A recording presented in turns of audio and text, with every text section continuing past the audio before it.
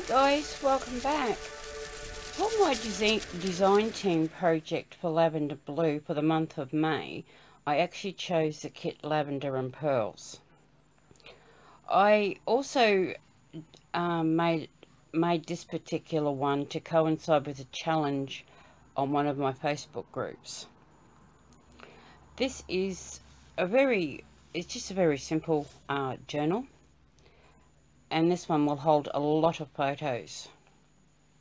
And what I've actually got is 8 1/4 by 6, and it's only got 7 pages including the front and back covers, and it's been dyed with some beautiful purple ribbon. And this is the front cover, which I actually and it's part of the Lavender and Pearls kit from LavenderBlu, and I've actually just stickles and put the pearls through it and left it as it was. Now on the inside cover, I have virtually left all the kit pages as they are and just highlighted with lavender and pearls. So there's plenty of places you can put photos, and you can even write under this one. And this one I've just added the stickles down the bottom. And all these, this is a top loading pocket, so there is a journal card in the top, which I'll show you once we've completed the flip through. And another page from the kit where I've just added stickles and diamantes to highlight. And the same with this page. I just think it's really gorgeous, and as you can see, it sparkles when you change direction of the paper. Now this one has 2 top loading pockets and 3 side loading pockets.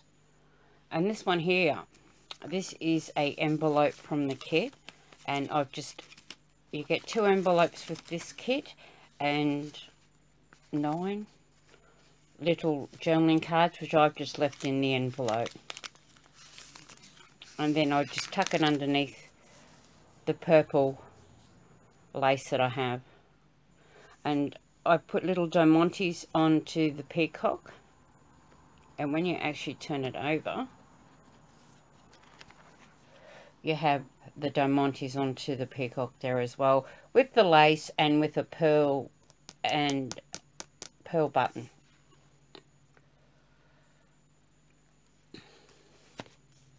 So I've just gone through and highlighted the purple roses and added pearls. I love the butterflies, they're so gorgeous. So once again, there is room for photos, or if you want to put a little card to say what about a particular photo. And here's another page from that kit, and this one is a side loading pocket. And there's the peacock again, and that's inside the back page. Now with this kit, with this one, you get 2 really large tags, and I've just put a little tab across the front of this one, and these are papers from my stash, so you can write on the back of them and put your photos on the front. And then these are the side loading ones, which I've also put tabs on as well.